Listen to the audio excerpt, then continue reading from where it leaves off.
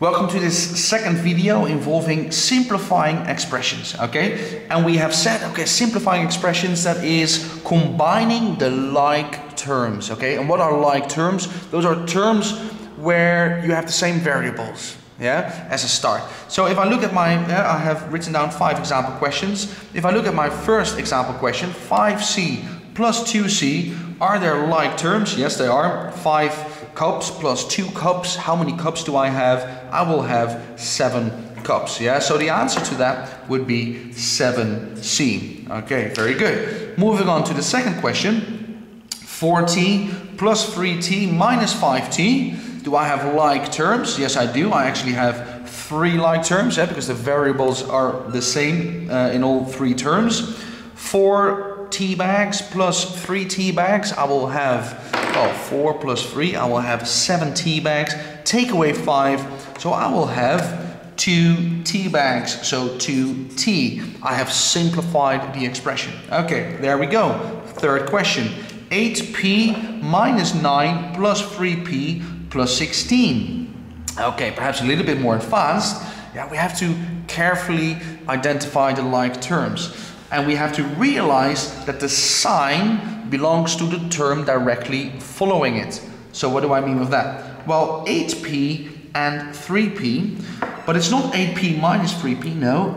Let me box it. I have 8p and a positive 3p. So actually it's 8p plus 3p. And that indeed is 11p.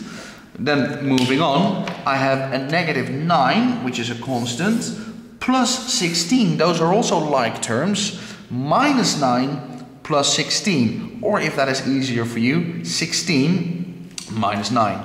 The answer anyway for both ways is a positive 7. Yeah, minus 9 plus 16 is 7, a positive 7. Yeah, so careful, that minus 9 belongs to the 9, not 8p minus 3p. No, minus 9 plus 16.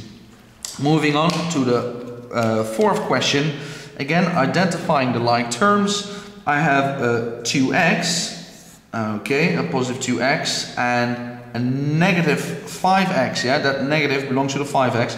2x minus 5x. So please be very confident and familiar with directed numbers. 2x minus 5x. That is minus 3x. That shouldn't really trouble you anymore. And then I still have 7y left there, a positive 7y. So I just put it there. These are unlike terms, so I cannot simplify that any further. Okay, last question here. A plus 7c minus 4a plus 3. Let's identify those like terms.